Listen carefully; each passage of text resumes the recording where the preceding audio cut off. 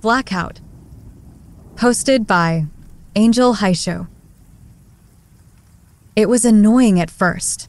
The occasional creaking of the house, power shortages, no heating, things you would expect to find in a small town up in Scotland. Since I had lived here for a good 4 years, I had gotten used to those events occurring. Gradually, it got worse. The power would stay out for hours, sometimes even days. The cold winds would shake the old house. I stopped bothering to light candles when the lights died. The currents of air would just seep through the cracks around the windows and blow them out, the usual routine.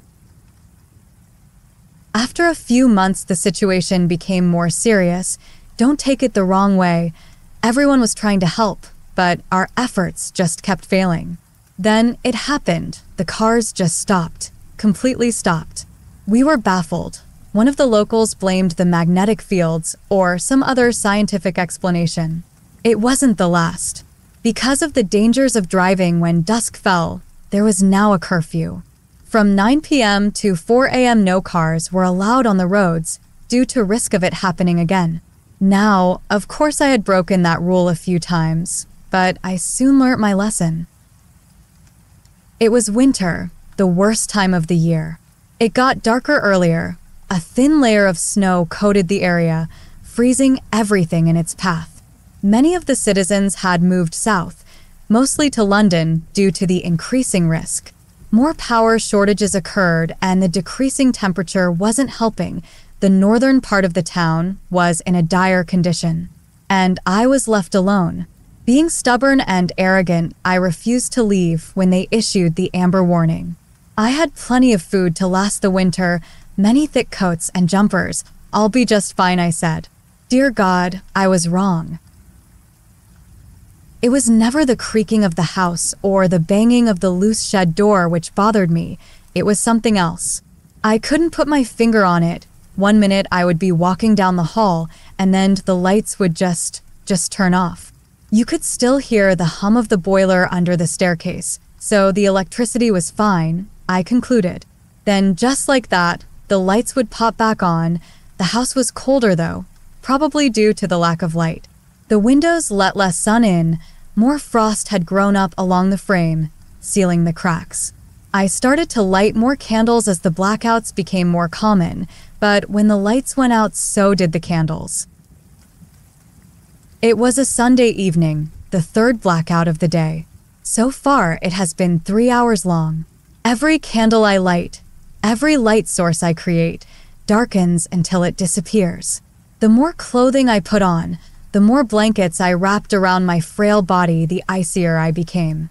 The more food I ate, whether cooked or not, I grew more and more ravenous. The more I spoke or created noise of any sort, the quicker it died down into a deathly silence. I soon found myself glancing at the clock every second. An idea came to mind. I was stupid. I wish I never did it, but being me, I did. Grabbing my car keys, I stepped into the Arctic wind. It stung any exposed flesh. Since I hadn't been outside in months due to the dangerously cold air, I glanced at my home and others around it. Each house had dents from being hit with tree branches or loose debris which the wind had picked up. My house, though, was the only one with claw marks engraved into the wooden paneling. Never once had I heard an animal or the sound of claws being dug into wood, and considering I was in complete silence most of the time. Baffled and confused, I had started my car up, thankful it still worked. The snow was thick, but I managed to force my car onto the thinnest patch. More momentum and more power soon had my car driving south. I glanced at the small digital clock within the car's dashboard. 8:33 p.m. Curfew was within 27 minutes, but I didn't give a second thought to the curfew. I was the only one there, so why should I follow the rule? That's the mistake I made. Distracting myself and getting cocky, I soon found a patch of black ice. Skidding after pulling the brakes, the car slowly stopped. Within that breathtaking second, my heart hammering against my ribcage, the car stopped completely. All lights turned off. The gentle humming of the engine filled the air. The engine was off, though. The sound continued and my breathing became heavier. I didn't know what was happening. Was the oxygen levels decreasing? Was I hyperventilating due to shock? I still don't know, but what I do know is that I made the worst decision of my life. It still invades my dreams, my nightmares. A cold hand brushed my shoulder. I froze, not moving a single muscle. The smell of rotting flesh filled my nose. Eyes wide, I glanced at the rearview mirror, straining my eyes so I could make out what was in the back seat of my car. There was nothing but a single shadow. Not mine, though. It looked like a small ape, hunched over. Long fingers came out of small hands. It moved with caution. The shadow was directly behind me. I had to bite my tongue so that I wouldn't scream in terror. The humming was louder, and the more I listened to it, the fainter I became. I could taste bile in the back of my throat. Black stops danced within my vision. Soon the smell of flesh and the humming overwhelmed my senses completely. Tears threatened to fall as I watched the ape-like shadow slung a bony arm around my neck. It was rough and hairy, a thick, sickly aroma as given off. Soon so many black spots filled my vision I could no longer see, no longer hear, smell, touch. I was completely numb. I woke up 3 days later. Some guy found me stiff as a rock in the same position I was in before. Toes and fingers were black. I had a minor case of frostbite. My vision was still blurry, though. When I had reached civilization, I still experienced the blackouts. I would thrash about in my chair or bed when one would occur. The shadow of the ape-like creature lurked in the corner of my vision. I would scream and cry out, but no sound would escape my lips. Years later, the blackouts decreased. I found out that the lights were on. Even when I could only see darkness, no one else saw that creature. I was grateful yet jealous at that fact. Occasionally, I do get glances of it, feel long nails gently graze my skin as I sleep. I moved to Cornwall when I felt as though I could handle life without assistance. Never once had I dared to visit Scotland again, but that doesn't mean I was left alone.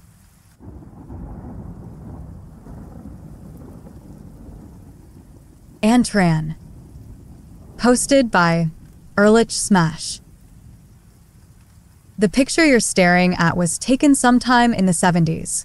It's the only remaining image I have left of my son and the artificial being known as Antran, whom we adopted into our family at the time. It was a warm summer back in the mid-70s.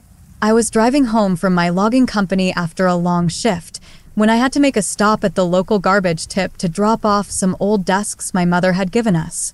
Something caught the corner of my eye as I bent down, and, upon closer inspection, was shocked to see what I originally thought was a doll. A plastic outer shell with metal limbs, and more shockingly, a humanoid face with cold, dark eyes. I'll be honest to say I was curious at the time and incredibly impressed with the workmanship, so I didn't think twice before placing it carefully along the back seat of my car and took it home. My son's interest was almost as intense as mine, and we bonded over the course of a few days opening it up, looking at its circuitry and seeing if anything had been misplaced or broken. Eventually, to our surprise, the being, or android, seemed to come to life. Its eyes displayed a somewhat sentient tint to them, its limbs turned, its hands gripped, and, after a few moments, it managed to stand on its own accord. Needless to say, we were scared, yet fascinated.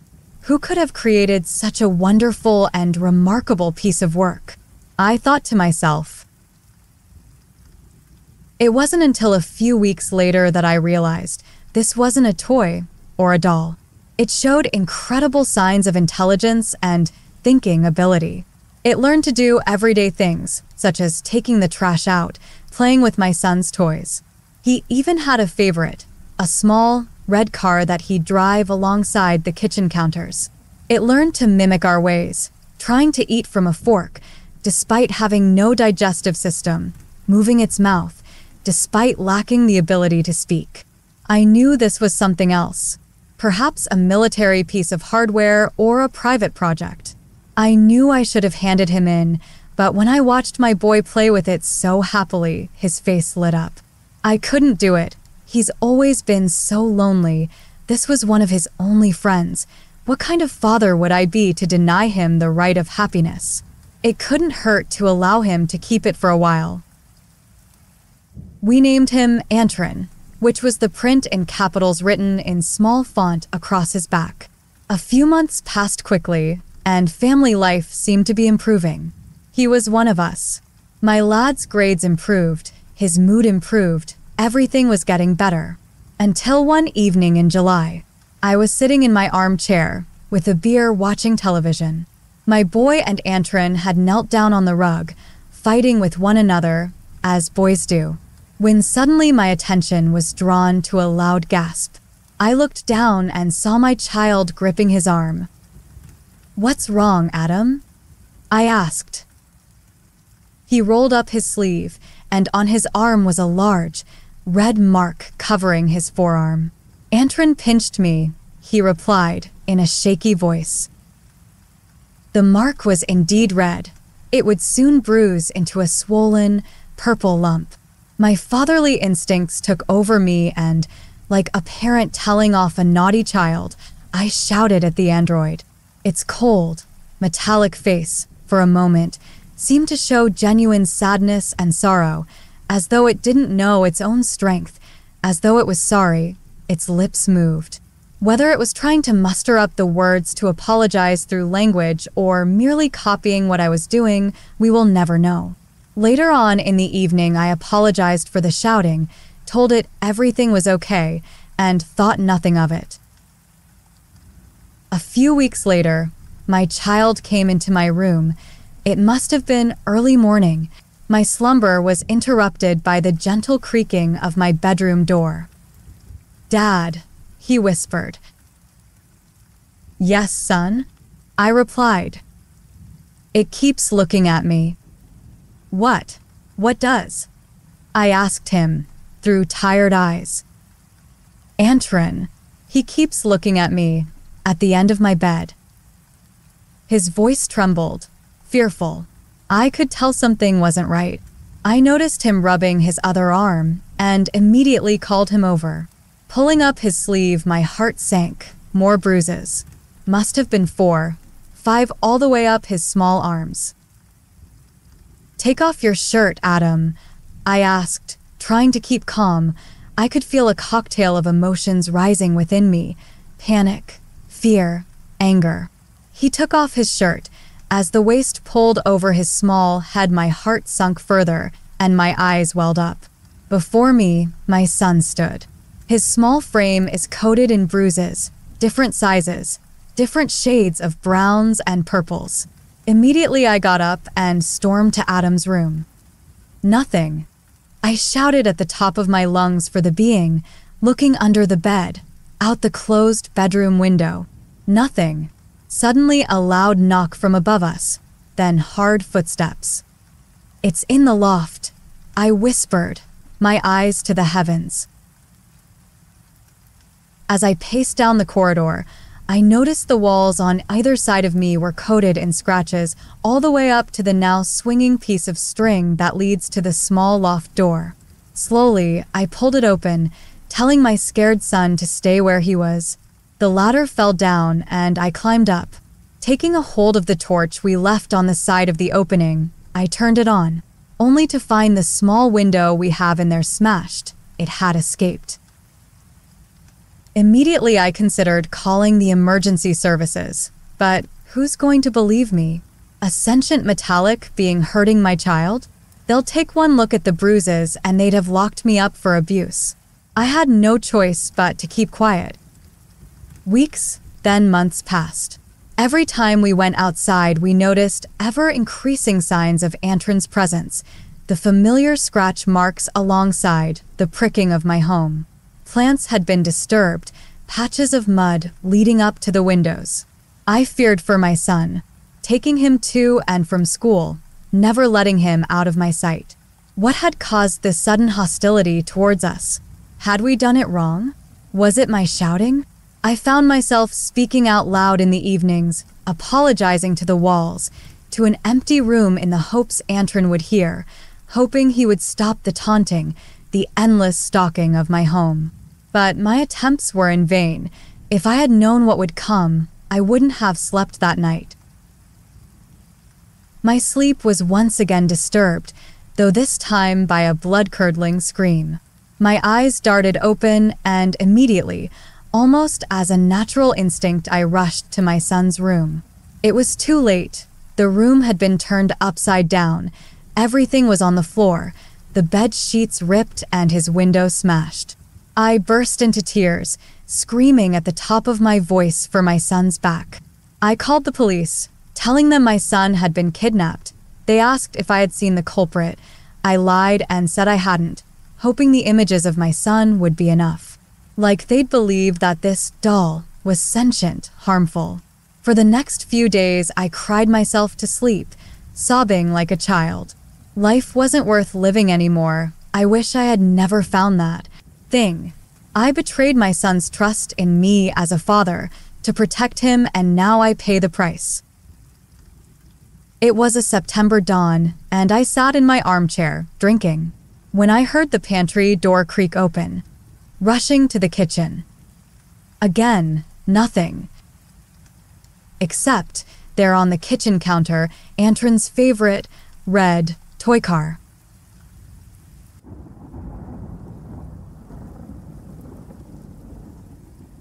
Chained. Hosted by Sludgeball. I awoke to the sound of dripping water. It was coming from somewhere in the kitchen, the open door just a few feet away. The smell hit me, just as pungent as it was when I went to sleep. My eyes started to water at the pure concentration of the odor, and the nausea set in. How long has it been since I arrived here? A week? A month? It sure felt like forever, but time was useless for me, since I knew however long it had been wouldn't affect how long it would be until I could leave. I heard the muffled humming, coming from a distance. It was him. He was on his way back. As he got closer, I heard the scrape of the rifle's rusty old barrel against the dirt. He was humming the song he always did when he caught some fresh game, and I could hear the pleasure in his deep grumble of a hum.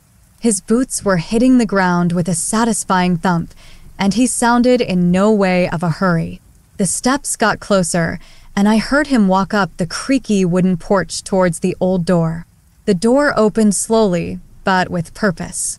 The man, who was built big and stocky, with large hands and feet and more hair on his chest than a werewolf, walked slowly towards the kitchen, still humming his tune. In his hand I could see a dead rabbit, its lifeless body dangling like a deflated balloon after a birthday party. He walked through the doorway, and I heard a loud plunk as he set the rabbit down on a wooden board somewhere. I had just started to realize how hungry I was. I couldn't remember the last time I ate. When the man came back out, I let out a faint whisper. "Please, please, please give me something to eat." The man looked at me and gave me a creepy smile. A small chuckle came out, and then silence. "But you haven't even started performing for me today." I knew this meant that I wasn't getting fed for a while. The blisters on my hands and feet were killing me and looked infected. If only the chain wasn't so strong, I could probably break them and make an escape. The man went back into the kitchen, and I heard him open and close the refrigerator. He walked out holding a cold beer and slowly made his way towards the couch in the room across from me. He sat on his couch, let out a great big sigh, and turned on the television. I was sitting there alone in the dark for what seemed like hours, hunger driving me insane. I tried again and again to slip my feet out of the chains, but was to no prevail. They were too tight around my bony ankles. I fell back to sleep, wishing it could all be over. After a few minutes, I hear him stomping up a staircase and possibly dragging something behind him. He shuts a door, and I hear the familiar sound of something locking. He makes his way over to me with a crazed look on his face. He is covered in blood from head to toe and is holding what seems to be some sort of kitchen knife. He walks back into the kitchen and drops his weapon into the sink. The man comes back out, still blood dripping from his beard, and walks over to me, holding a whip. He leans over, and I can smell the alcohol on his breath. "You want to be fed?" I give a small nod, and he unravels his whip. "Well, you are going to have to work for it." The way he said this deeply unsettled me, and I could tell that whatever was coming, it was not going to be fun. "Dance for me," he said, but all I could do was show confusion in my expression, as I had no idea what he meant. Dance for me now. He is at the top of his lungs. I stood up and started moving my body, but I wouldn't call it dancing. The man took the whip in one hand, leaned back, and looked like he was ready to strike. With one quick movement, he took a hard whip at my feet, hitting the top of my right foot. I fell to the ground and started sobbing. He commanded that I get up and continue, and I tried my best to fulfill his orders. He again started whipping my feet until I started dancing as fast as I could. After about 5 minutes of this, I collapsed from exhaustion. The man gave one final chuckle and walked into the kitchen again, with a wide smile on his face. He grabbed the dead rabbit and brought it back. He put his large hands around the rabbit, one on its head and one right below the neck. He pulled until an awful sound of bones breaking and flesh ripping pierced the air around me. The head of the rabbit, now free from the body, was gripped in the man's right hand like he was palming a basketball. He dropped the rabbit's head on the ground in front of me and said, "Eat up." He laughed his cackling laugh and walked back into the room with the television. At this point, I was frozen in fear. The hunger was so overwhelming, but the sight of the decapitated rabbit almost made me lose my appetite. Almost. What I did next was unspeakable, and the sheer thought of it makes me cringe. When I was finished, I laid on the floor in a ball and cried myself to sleep. I still heard the man chuckling throughout the night and eating what smelled to be rotten meat. I awoke to the sound of dripping water. It was coming from somewhere in the kitchen, the open door just a few feet away. The smell hit me, just as pungent as it was when I went to sleep. My eyes started to water at the pure concentration of the odor, and the nausea set in. How long has it been since I arrived here? A week? A month? It sure felt like forever, but time was useless for me, since I knew however long it had been wouldn't affect how long it would be until I could leave.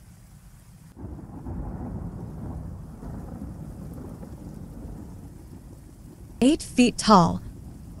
Posted by Unknown.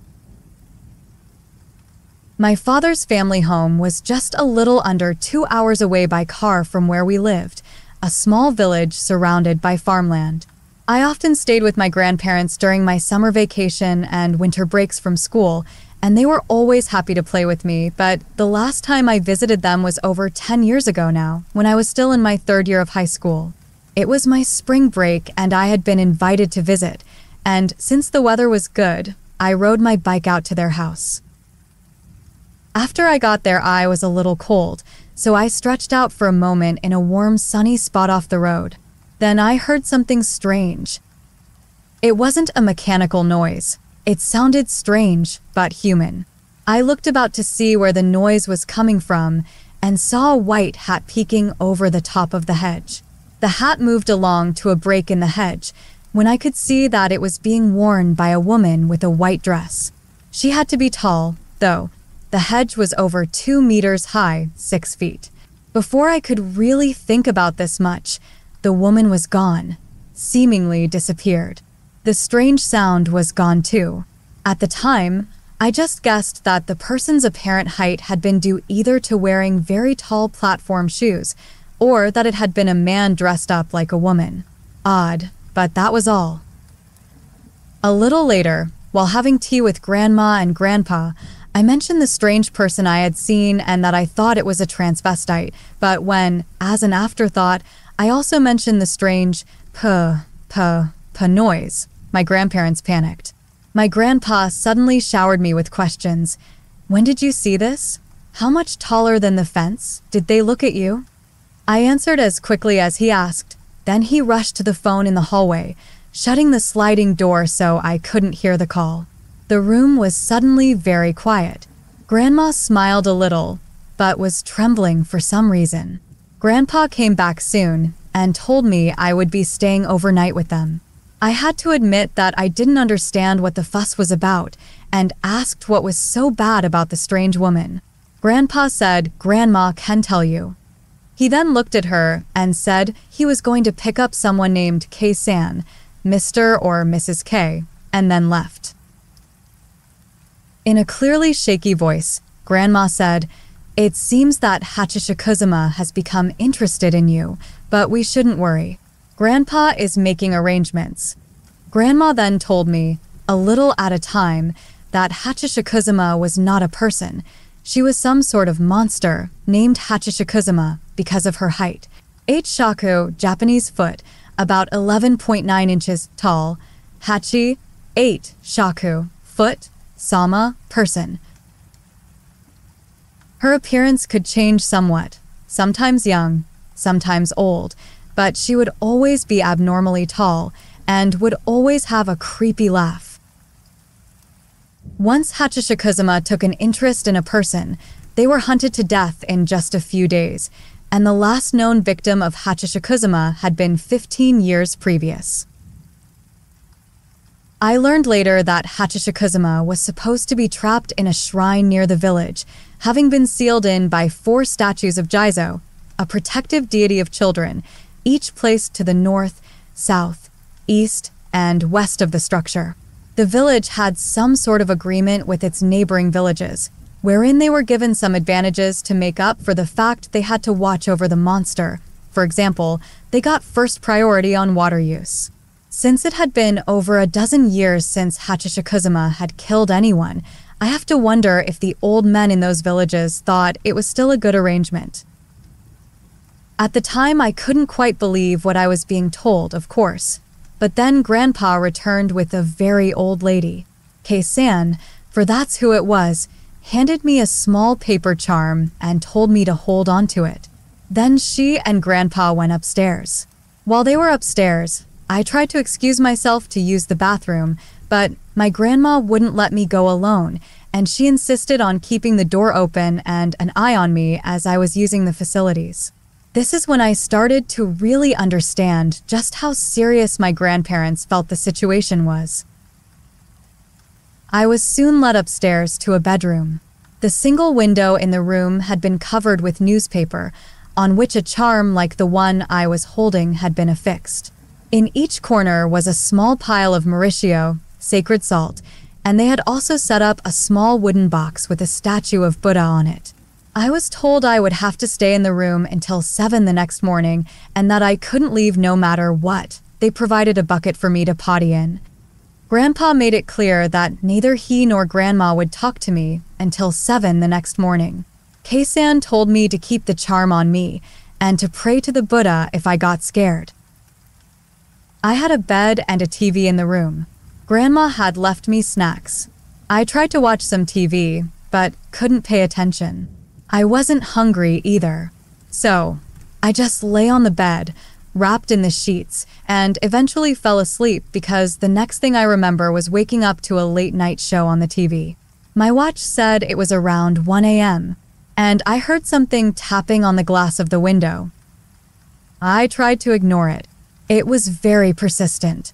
I had some tea and a snack and turned up the TV to drown out the tapping. Then I heard Grandpa call from the hall. "Are you all right? It's okay to come out if you're too scared." I started for the door automatically, but stopped myself as I remembered how insistent Grandpa had been that he wouldn't talk to me until 7. Again, I heard him, "It's okay, come here." I wanted it to be my grandpa's voice, but somehow it wasn't. I suddenly had goosebumps all over me.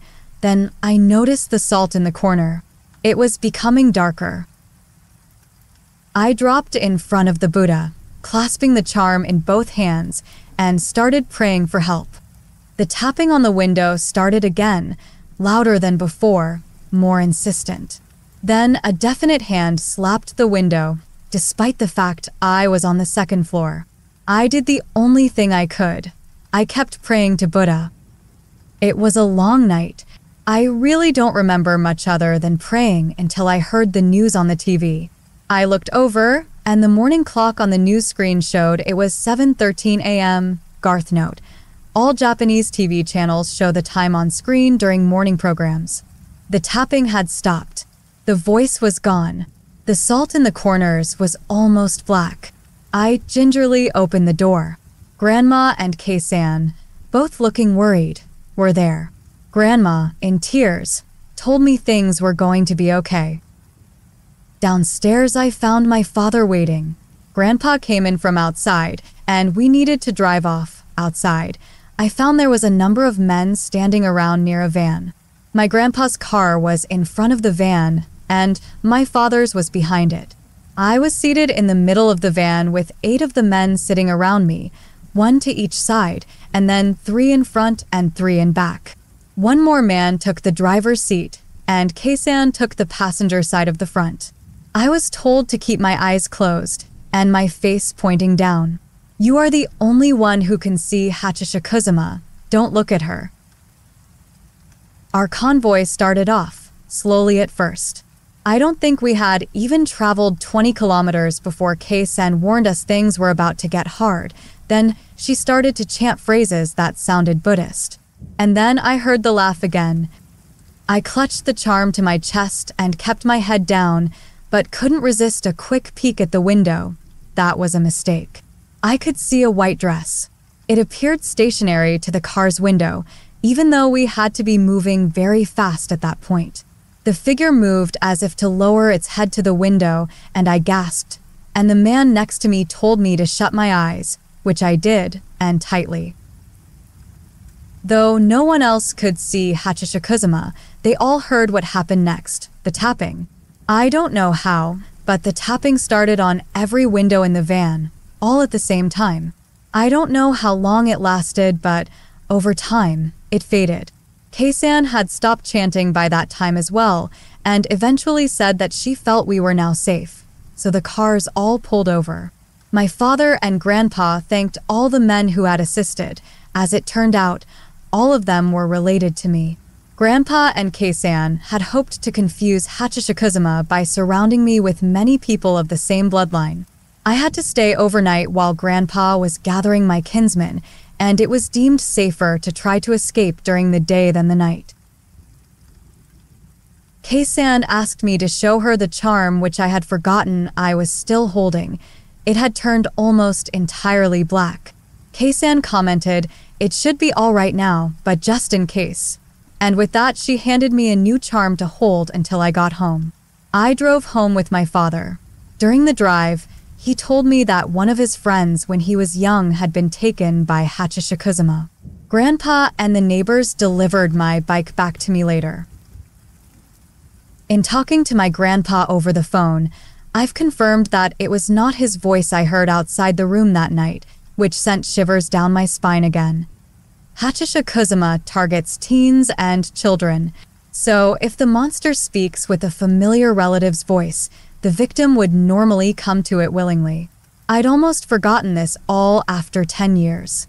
Grandma called to tell me that one of the Jizo statues that had sealed Hachishikuzuma into the shrine looked as if it had been broken by someone.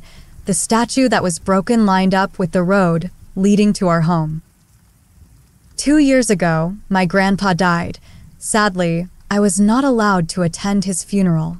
I try to tell myself it was all superstition, but sometimes I still hear that voice call, Popopo.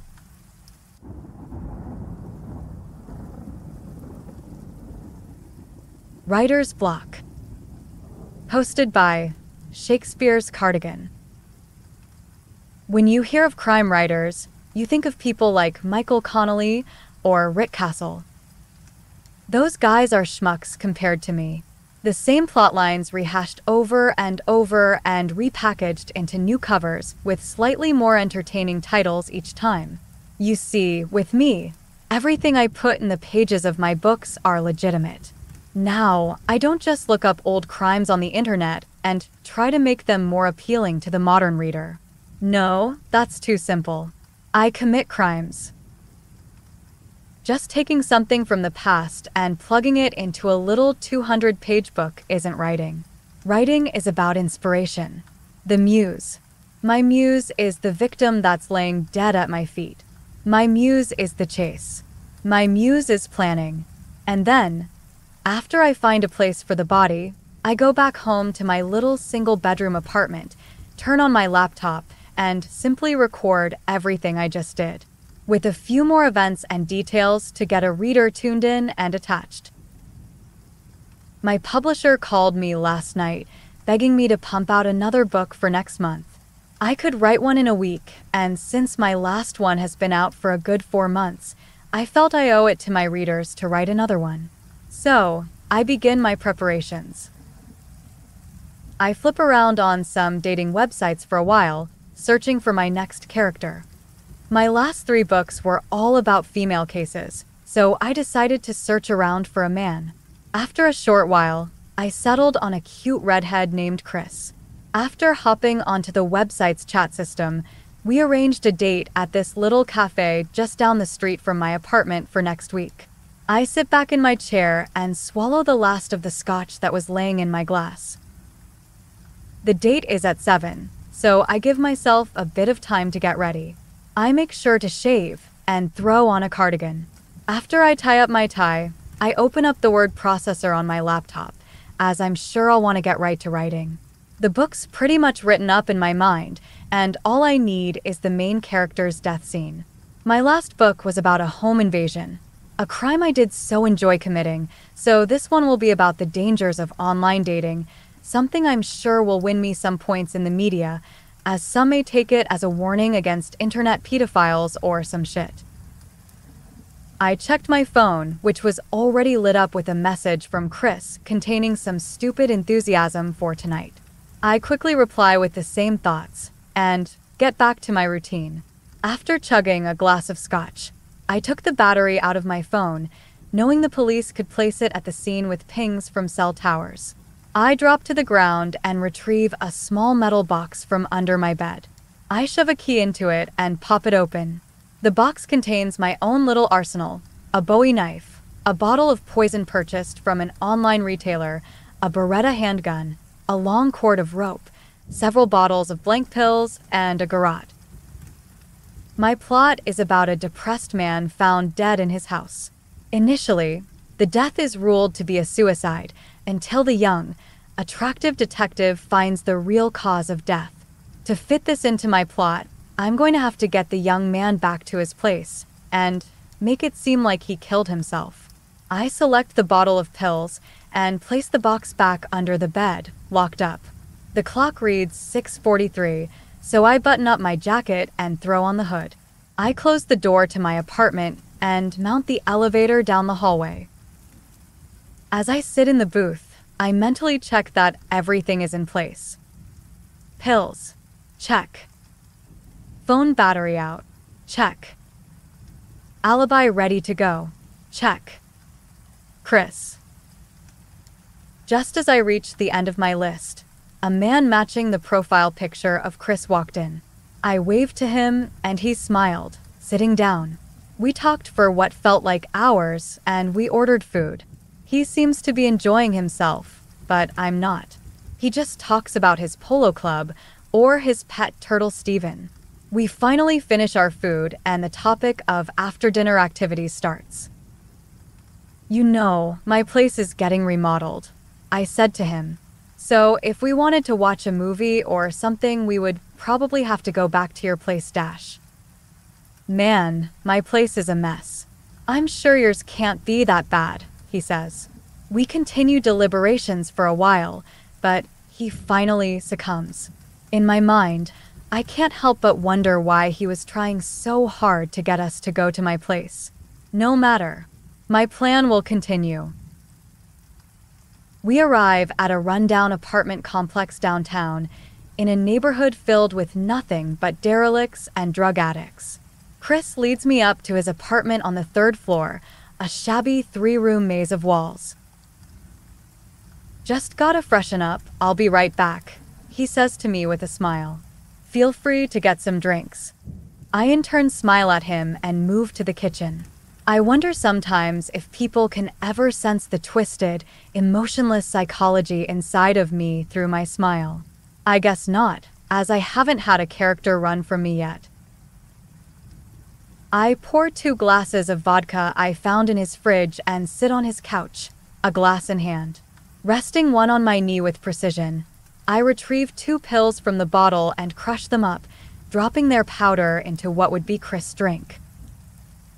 When he comes back, I slip the bottle back into my pocket. "Thanks, babe," he says to me when I hand him his glass. I wait with anticipation as he raises the glass. My heart drops a little when he leans forward and sets it on the coffee table in front of us. "You know, Mark, the name I used on the website. I wanted to show you something," he said, standing up. He walked across to a little wooden chest across the room. I bit my lip. I never liked being in a character's home for more than 10 minutes, and this was bordering 20. I bent down to my sock and was about to retrieve a knife from it.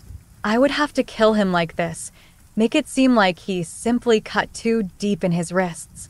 I looked up to make sure Chris still had his back to me, but I saw him turning around. I stood up, leaving the knife where it was. "Chris, what was it that you dash?" I started, but I saw my answer in his hand. He was looking right at me, and in his hand he held a small pistol with a silencer screwed onto it. His warm smile changed into a thin, black line of ice, slightly curled upwards. Even his voice changed. "You see, Mark, I'm a writer. A crime writer, to be exact. Well, not yet, at least. I'm trying to write a book. And you see, I'm just a wee bit stuck on how to kill the main character. I just need a bit of inspiration." My mouth gaped open at the scene of irony occurring just before me. I opened my mouth, but he shot me several times before I could even make a word.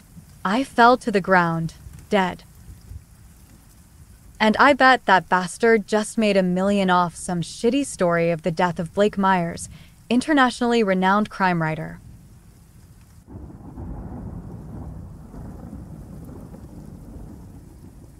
You Forgot Me.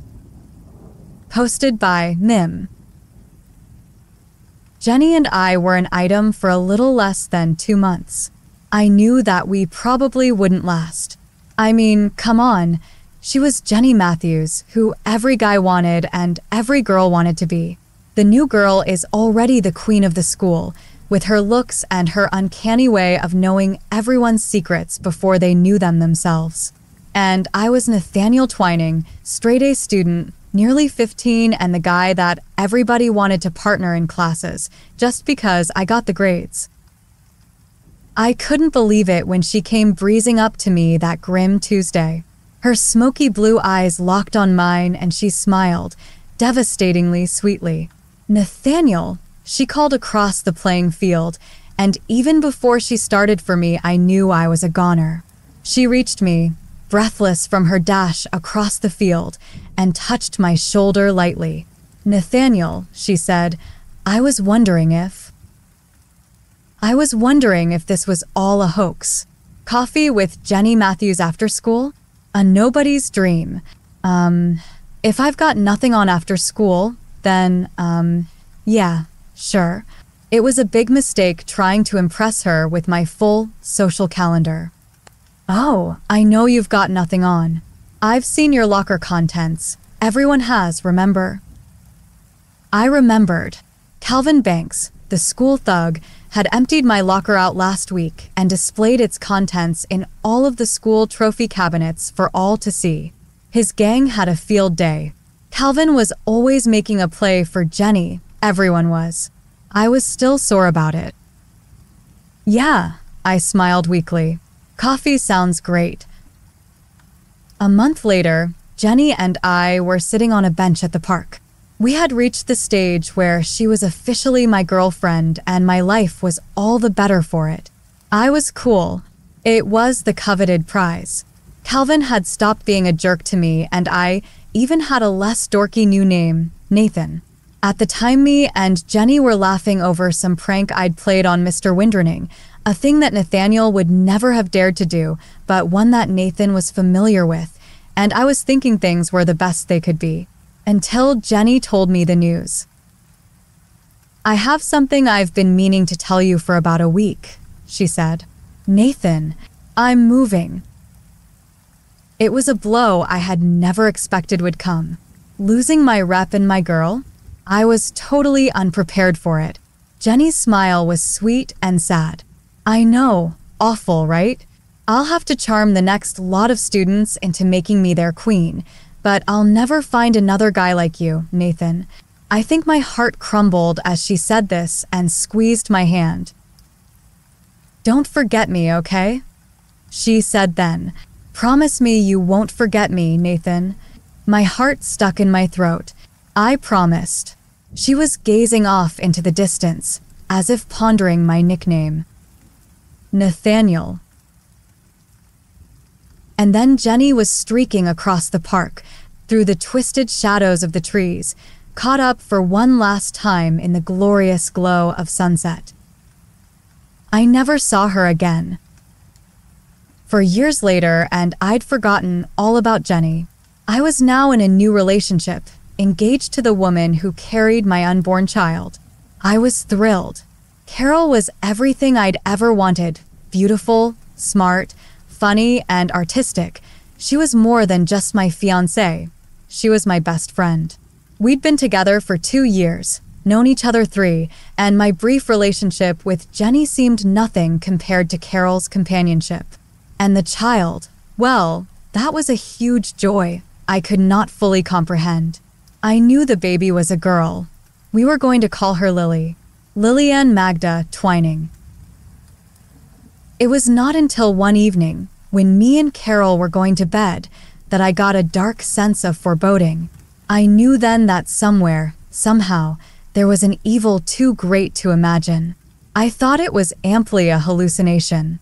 And soon after, I was sleeping soundly, whilst Carol dreamed by my side. When I woke up, I did not open my eyes.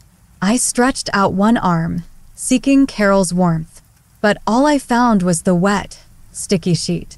Opening my eyes, I stared in horror at my fingers, soaked in the pool of blood, soiling the bed sheet. Lifting my eyes from my hand, I was horrified to see what had become of my fiancé. The bedroom looked like the Mary Jane Kelly crime scene we saw when studying Jack the Ripper in school. Flesh and limbs and organs were everywhere. It looked like someone had left my beloved Carol in there with a pack of cannibals. She was well and truly torn apart. There was no hope that her heart was still beating. The room was spattered with the remains of my fiancé and my unborn child. But the most terrifying thing at that time was the writing on the wall. I just glimpsed it before passing out. Big, bold letters daubed in Carol's blood. "You forgot me."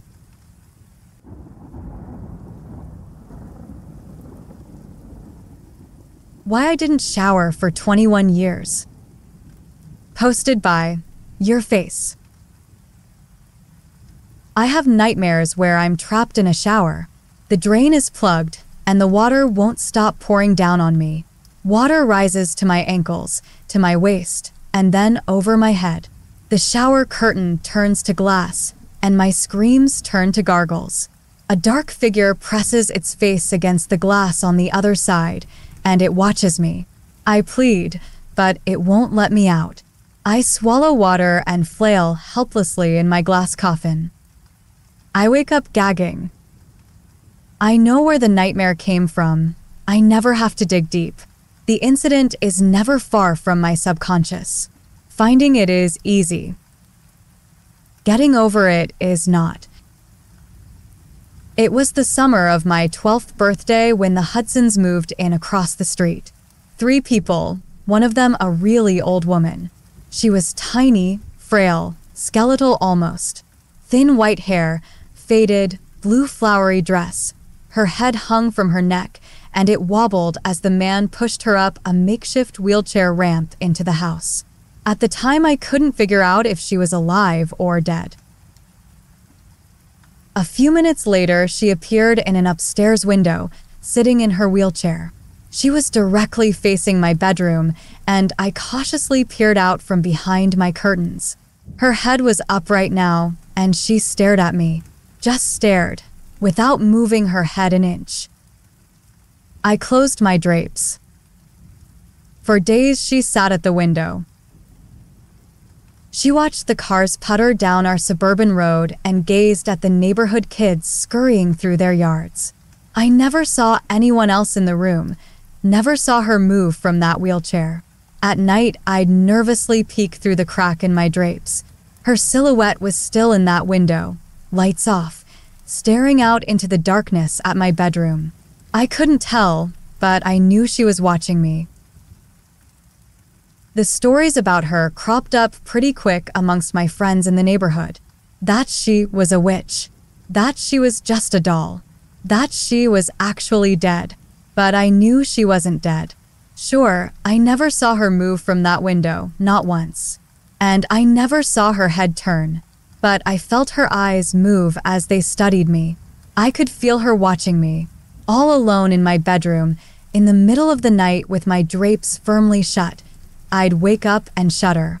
Her eyes were on me. I just knew it. I began sleeping on the floor. The lower I was, the better. Maybe she couldn't see me if I was on the floor. I told my parents that the old woman across the street was creeping me out. I pleaded with them to talk to the Hudsons and ask them to move her to a room without a window. They laughed and told me to let her live out her twilight years in peace. She was just watching the street, they said, and that probably made her feel happy and feel younger. Are you just going to stick me in a windowless room when I'm an old lady? My mom laughed. Remind me to move in with your sister when I'm in a wheelchair. A week later, there was some commotion at the Hudsons. I watched from my bedroom window as the man ran out of the house and opened up the double doors of his van. He jogged inside, and he reappeared minutes later pushing the old woman in her wheelchair down the ramp. She looked frilier than before. She couldn't have weighed more than 70 pounds. Her head was flung to the side, resting on her right shoulder. Her body jostled in the wheelchair. But her eyes never left me, watched me the whole time. The man picked her up and placed her in the car. He folded the wheelchair and stuffed it in the trunk. He quickly hopped into the driver's seat. The younger woman pounded into the passenger seat, and the man put his foot to the pedal. The old woman's limp head still faced me. It bobbed up and down as the van reversed down the driveway. I studied her face. It was expressionless, emotionless. Her tongue slightly hung from the right side of her mouth. But her eyes were on mine, and they stayed on me. The van accelerated down the street, and it was gone. My parents heard the news that afternoon from other neighbors. The old woman's condition was getting worse, and the Hudsons had taken her to some sort of a home. She wouldn't be coming back. I went straight to my bedroom, and I looked across the street. I smiled. Her window was finally empty. The Hudsons didn't come back the next day. No van. That night, I looked out towards the old woman's window. There was no one there, no wheelchair. But the bedroom light was on. I remember telling my dad I thought it was strange, and he just shrugged and said, "Must be on some sort of timer or something." I woke up in the middle of the night and nervously peered out my bedroom window. That bedroom light was still on. It suddenly flicked off, and I ducked below my window frame. I slowly rose and looked out, expecting to see the silhouette of that tiny, skeletal being. I watched for 10 minutes, pinching and straining my eyes. The lights quickly flickered on and then off again. I slept on the floor again, clutching my pillow close. I had a late baseball practice the next evening. When I got home, my house was empty. My parents were at my little sister's softball game. I headed to the shower to rinse off. About 3 minutes into my shower, I felt cold. The hot steam was escaping the bathroom somehow, which didn't make sense because I had shut the door. I wiped the shampoo from my eyes, turned my head, and I heard a strange noise that would haunt me in nightmares for years. The metal rings of the shower curtain being dragged across the shower rod. Someone was slowly opening the curtain. The shampoo stung my eyes, and through the stinging I saw a dark figure behind the curtain. Long, pale, bony fingers gripped the curtain as it slowly opened. I instinctively backed up in the shower, and the curtain opened completely. There stood the old woman. I must have only looked at her for 1, maybe 2 seconds, but at that moment time stood still. All these years later, I can still draw you a vivid picture of the horrifying image in front of me. Disheveled white hair, crazy in her eyes, bones jutting out from under her stretched skin, stark naked. Blotchy skin, warts all over her body, skinny breasts hanging to her waist. Hair where I didn't know people could grow hair. She smiled grotesquely, and I felt the shower tile against my back and the hot water pound my face. On the other hand, the old woman held a letter opener. "August," she mumbled. "August, August, August." I leaped past her, knocking her tiny body to the floor. I ran downstairs, naked and sopping wet. In my panic, I somehow remembered I was nude, and I yanked a pair of shorts out of the hamper in the laundry room, sending the hamper crashing to the floor.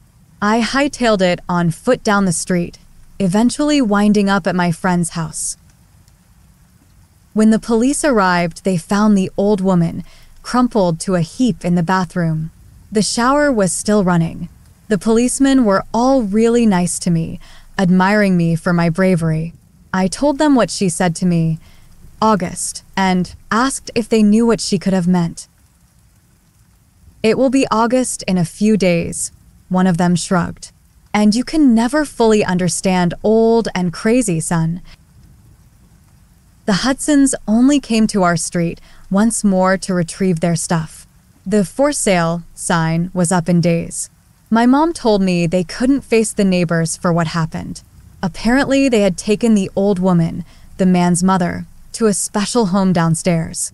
Somehow, someway, the woman managed to escape the home and caught a bus back to our town. It never quite made sense to me. She was so old, so frail, so helpless. She could barely move those weeks she lived in that house. How had she managed to travel hundreds of miles on her own? Anyway, you can imagine what this did to me. I didn't shower for 21 years. I took baths, which I suppose aren't that different. It's still a tub, and it involves hot, soapy water. But a shower, with its closed curtain, water peppering the tub floor and steam climbing the walls, you get lost inside your own head in the shower. Thoughts consume you, and it feels so utterly safe. For a few minutes, you are alone from the world. It's your own private, misty kingdom. But that's what makes the shower dangerous. You're enclosed, vulnerable, naked. You're exposed. I talked to people about it. My parents, a shrink, but mainly I tried to push the incident deep down into places where I couldn't find it. I didn't talk about it with anyone since I was a kid. Life carried on. Besides the baths, I was pretty normal. A few months ago, something inside me clicked. I felt the urge to re-examine the incident. It was almost like a voice in my head was telling me to do it. My head wanted closure. I spent hours online one night trying to track down any information on the Hudsons and the old woman. I finally found what I was looking for, an obituary for the old woman. She died 4 years ago. Somehow that walking skeleton hadn't checked out for another 15 years. The obituary photo was a black and white picture from when she was a young woman. It was a photo of her and her deceased husband on their wedding day. His name was August, and he looked exactly like me. I closed the browser and stared at my computer desktop for 10 minutes. It finally made more sense why she called me August. Why was she obsessed with watching me? Maybe she used to write letters to her husband, and that's why she was clutching the letter opener that night. For a small moment, I felt a little better. Things always feel better when they make more sense. "Honey, is everything okay?" It was my wife. "I think so," I said. I took the first shower I had taken in years that night. I didn't even jump when the curtain rungs dragged across the shower rod and my wife entered. But as she embraced me under the hot water, one question wouldn't leave my head. How come the young woman in that wedding photo looks exactly like my wife?